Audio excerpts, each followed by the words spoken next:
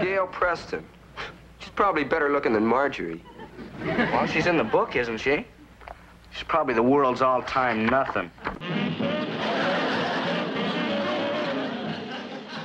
Wow, I should have looked first. Now, wait a minute, Eddie.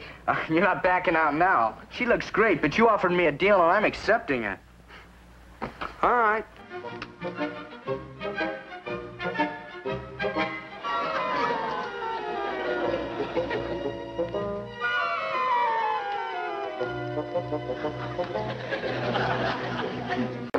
Wow, she's a giant. How was I supposed to know she was a couple of feet taller than you? Well, you met her, didn't you?